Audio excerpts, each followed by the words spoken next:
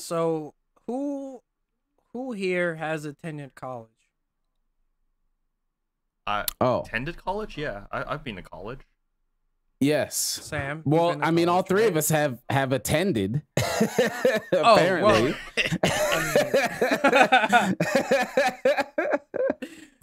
yeah. But yeah.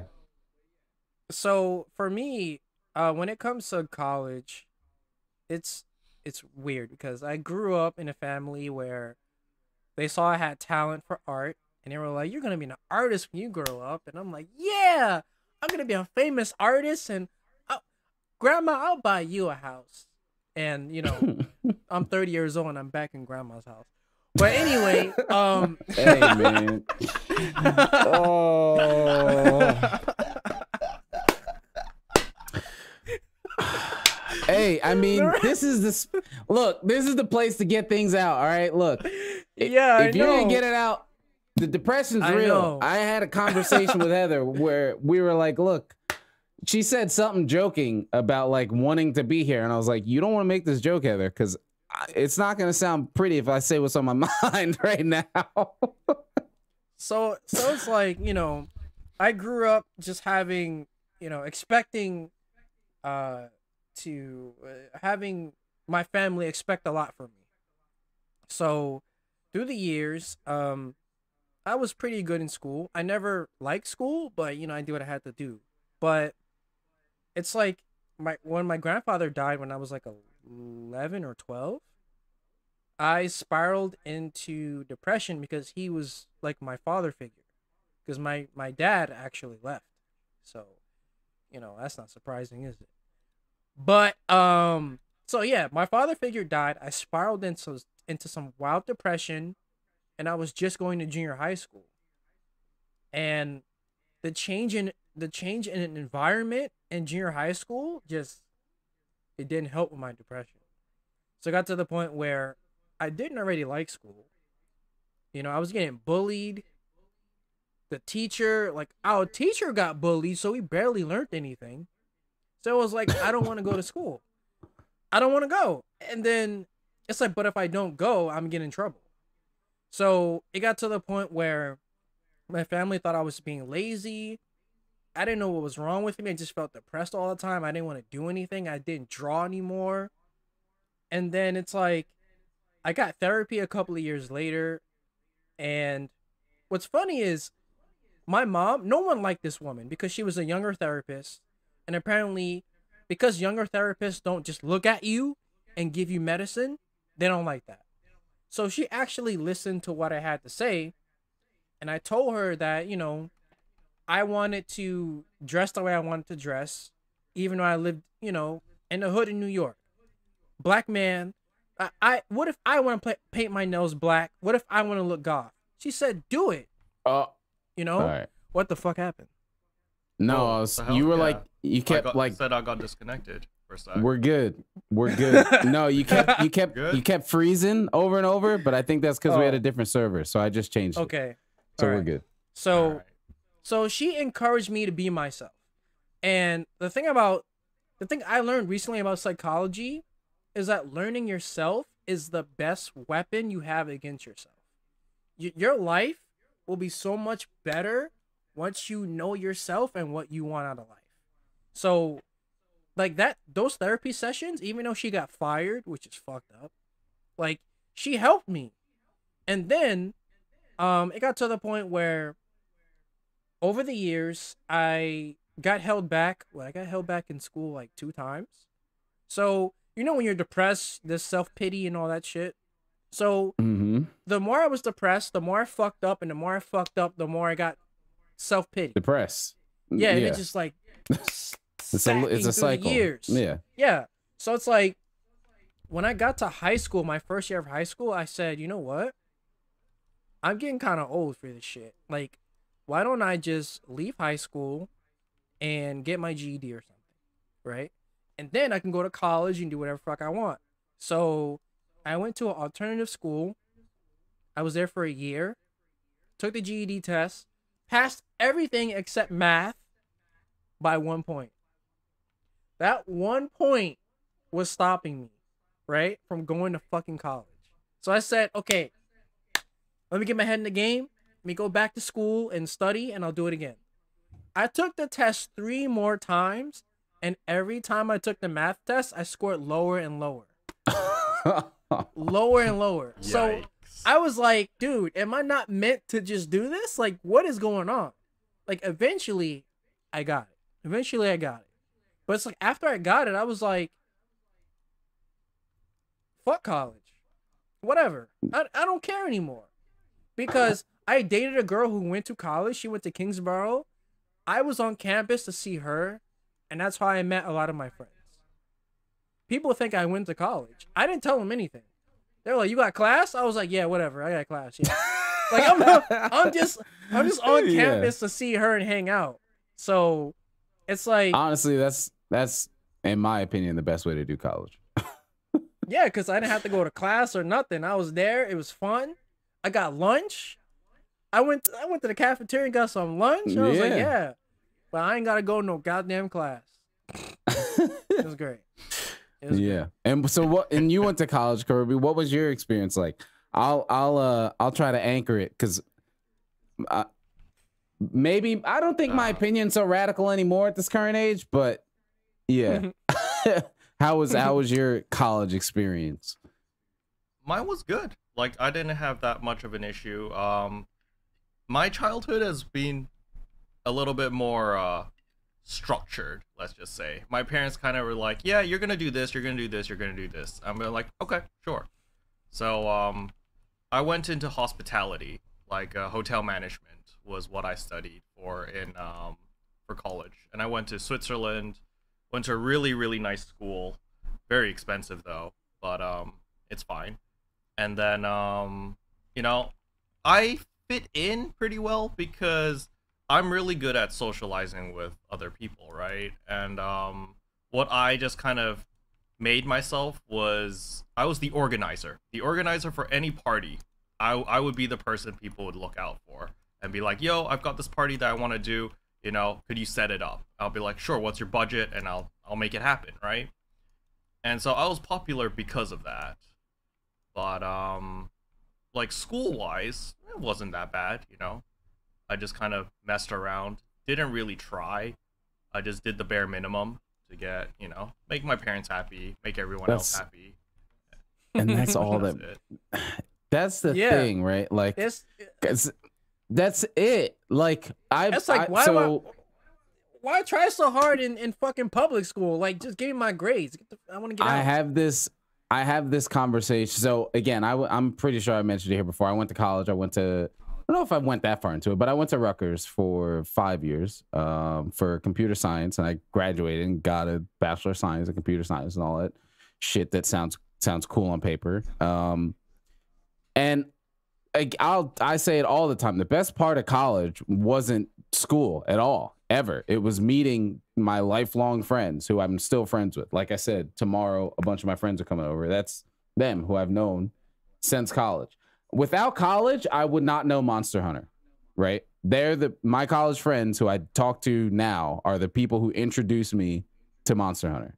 So like, who knows, this whole path right here, all of this might not even be a thing. They're the first people who taught, when I got into building computers, I got into phone technology, like, and again, all that stuff was just meeting my friends and being into what we do.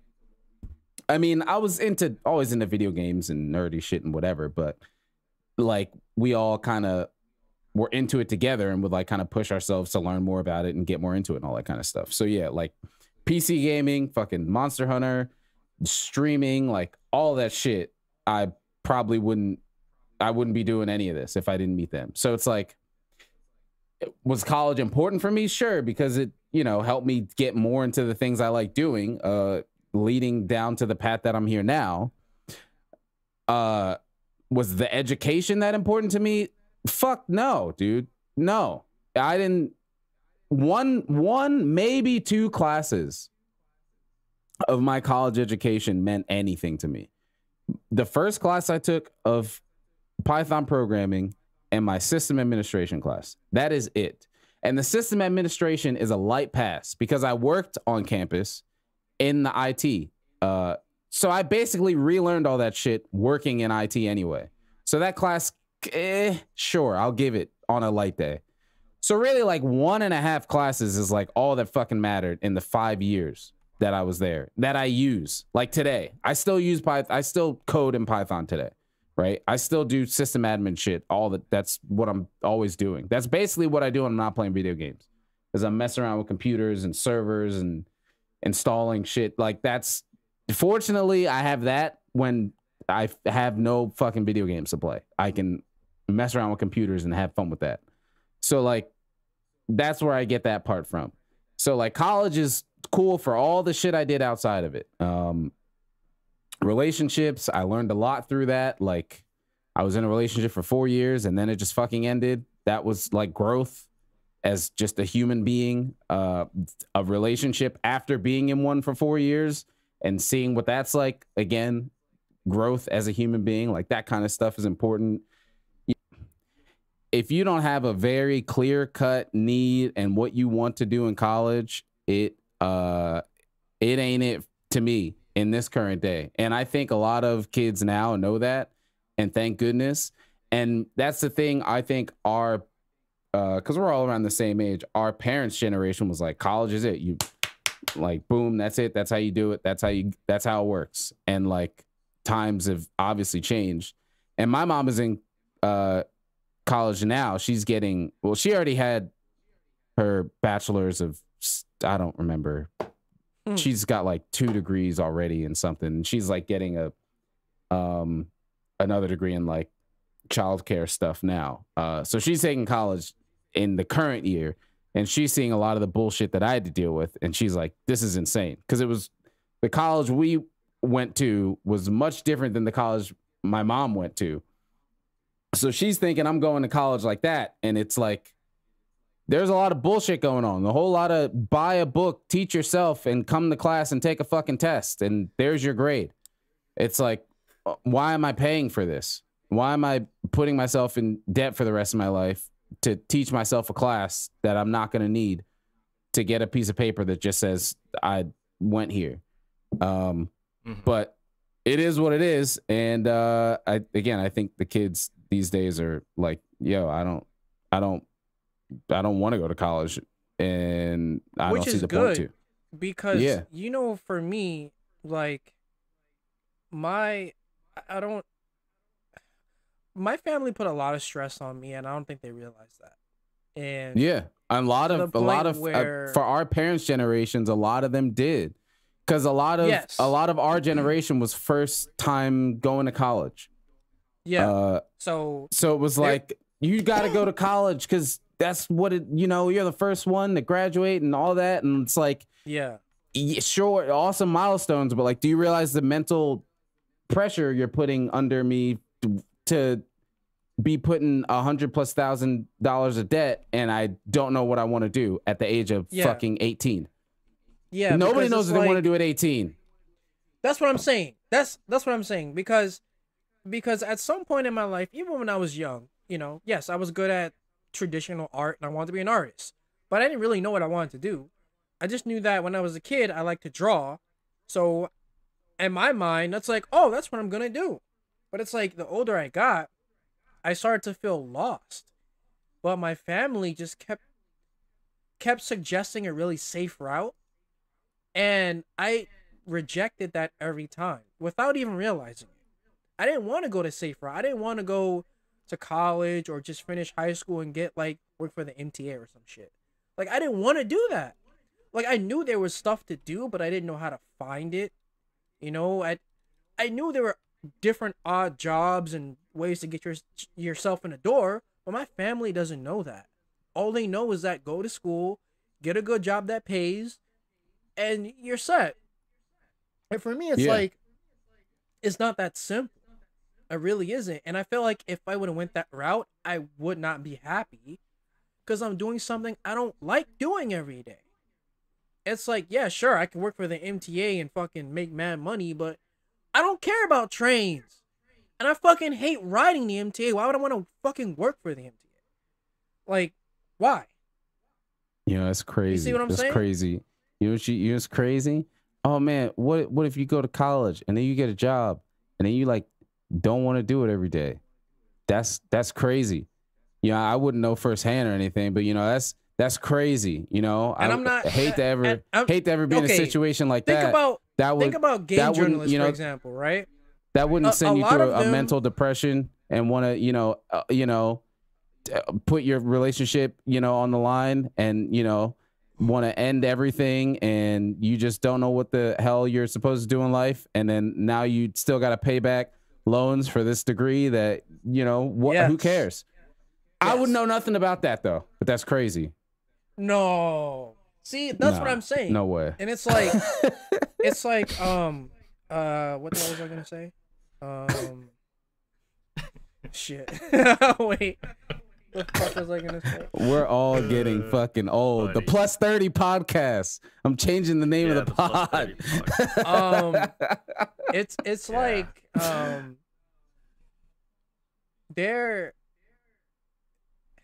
it's like you feel like you're not going the route your parents or your family suggest, so they make you feel like there's no way out. Like, my grandmother made me feel like if I don't do what she's telling me to do or suggest me to do, that my only option is being a bum on the street. And they don't understand how much mental pressure that puts on you. Because when you're not making it, you feel like your life is over and you don't find a way to change that. You're just like, I need to go down this path. This is what I've been told my whole life. And because it's not working out, then I guess it's over for me. And it's like, then you waste a lot of time doing nothing. You know what I'm saying? And that's what's crazy, because the inverse is not always better, right? I mean, I'm basically a poster child for failing at everything that works. That's what I look at myself for a lot of things. Yeah, I went to college. Yeah, I graduated. Yeah, I got a job in computer science. Shit's fucked up, right? Yeah, I streamed forever. Yeah, a lot of people came by my stream. Yeah, I got partnered. Yeah, people think my stream is cool. Shit's fucked up, right? Like, going by the book, doing the shit that people say you're supposed to do, and it's like, oh yeah, he did the thing. Like, my brother and I, my brother's like 10 years older, and we're not like antithesis, like we hate each other. But as far as, again, looking from the outside, it's like my brother was a rebel. He was the artist. He would like leave school. He did all that kind of shit, trouble, all that. And I was like, oh, they're saying he just goes to school. He plays video games and, all that. And it's like, cool. Yeah, I did all that. But like, what's up here? Like, how about those thoughts? Like that, nobody cares about that. It's just like, oh, you did the thing. You did the thing that American Dream tells you to do. But I don't want to fucking be here. So how about that? Part of that comes from the last generation behind us, where they sucked up everything and they just did what they had to do to make a buck and live comfortably. But like, if you're still alive, you're not living comfortably. Like, you're not. Things are more expensive. Like, so what you did 20, 30 years ago is not helping you now. So it's like, like 50, no, not 50, but like 30 years ago, I could work part-time, make $10 an hour, and still get an apartment. Can't do that shit now. No fucking way. No way. No. No way. No. Yeah, no way. No. So, no way. Like my grandmother, it took her a while to understand what my generation was going through, because at first she was always hammering in, you find somewhere to work, find something and just stay there or whatever. But now, like, that's the thing. She's the most understanding person that I can talk to. And that's what's crazy, right? Is that was a thing. You get a job, you're there for 50 years, you retire, your pension's in, you're good, you're chilling. Yo, if you have a resume and you have one job on it and you go to a different job, they're like, why did you only work at one other place? Yeah. And that's like a knock. That is. it's crazy. It's crazy. Most Those things are places just have a different higher now. retention rate. Even the place I'm going to now, it is the epitome of dead end. Like, sure, if you're like a weeb like I was, or I still am kind of a weeb, but if you're like a weeb and you're like, whoa, I get to work at a Japanese place. Wow, Japanese people and people are from Japan and we get to talk about it. And it's like, yeah, but then you work there for like 5 years and you're still in the same place. Like, making the same money, you're just there. Like, and then Yep. you see people that's been there for like fucking almost 50 years in the same position. Like, how does that make you feel? Like, it's like, why the fuck am Yeah. I here then? Right?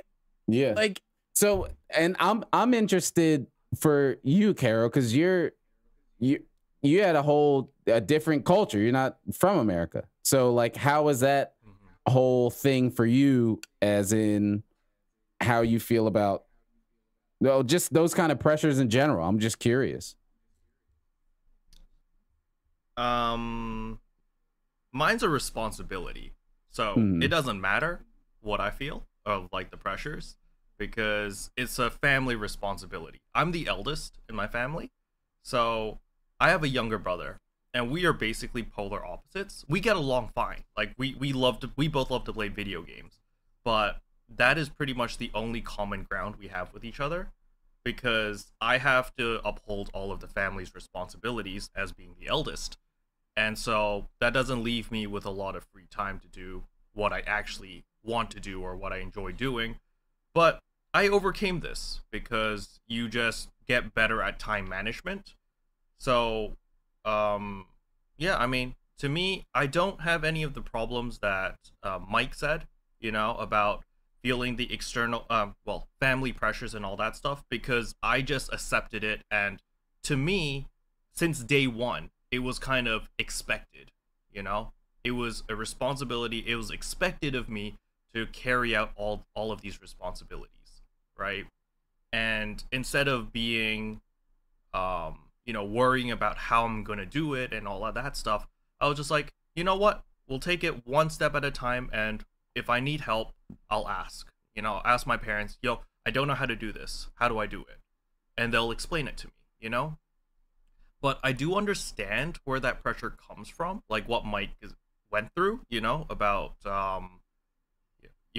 people not fully understanding what you're going through and just being like, just deal with it, get a job, forehead, make some money, blah, blah, blah. Like, to some extent I had to deal with that, but it wasn't that big of a deal because I've always been more of a problem solver. So my dad always told me this one story before. He was like, don't be a pigeon or something and be an eagle. And like the eagle is like the predator, the problem solver. Everyone looks up to the eagle because they can solve your issues, right? And he was like, my dad was always like, you need to be a person that can solve your own issues by yourself and solve other people's issues. That way you have value and people will flock to you, and that way you get support. And so I always grew up with that mentality of, I need to be better than everyone in one field, at the very least one field. And that way, when people need help, I can assist them and provide value so that I become irreplaceable, basically. And so for me, that was socializing, organizing, and just hospitality stuff, right? I was really good at being courteous, being a butler, waiter, whatever you need, service stuff, right?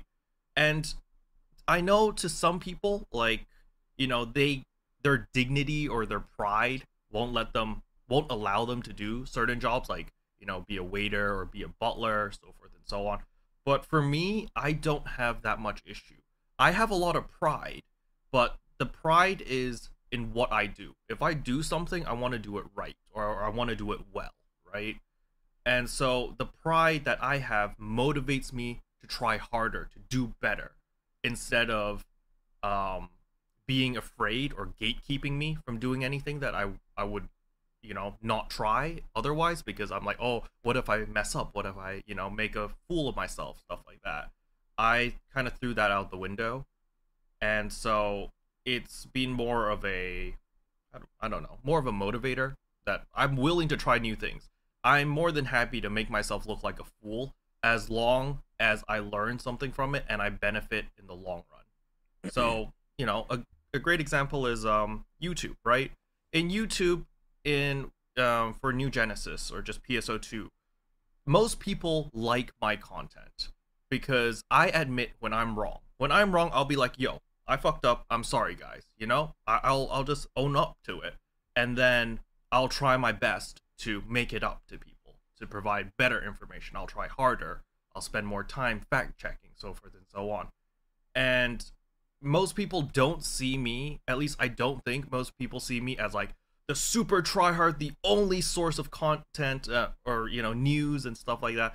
I'm more like, hey, I'm just your buddy. I play video games. I play this game a lot, and I just share what I think about the game. It's not like I'm enforcing, this is what the game should be played like, or, you know, you should play NGS like this. You should grind using this method, blah, blah, blah. I'm just like, hey guys, this is what I do, but if you have a better idea or a better solution, let me know, because I'm more than happy to try your solution, right? So it's more like we're equals, you know? I'm not superior to you. You're not superior to me. We're just equals. We're just friends. We're just having a good time, right? And that's kind of the approach that I've always taken. So whenever I meet challenges or like issues, like let's say that, you know, a friend is looking for a job, right? Instead of being like, hey, I got a job for you. I got everything sorted out. Hop on in. I go, hey, let's look for a job together. You know, what can you do? And I help them out. Like, okay, let's do a SWOT analysis of your personality. What are you good at? What are you bad at? What don't you like? What do you like? And then it takes a lot more time, but I feel like it's a lot more effective in helping other people like this. And when I have problems, I can reach out to them because they're like, oh, Kero helped me out a lot, so I'm more than happy to help him out. And this is kind of how I've built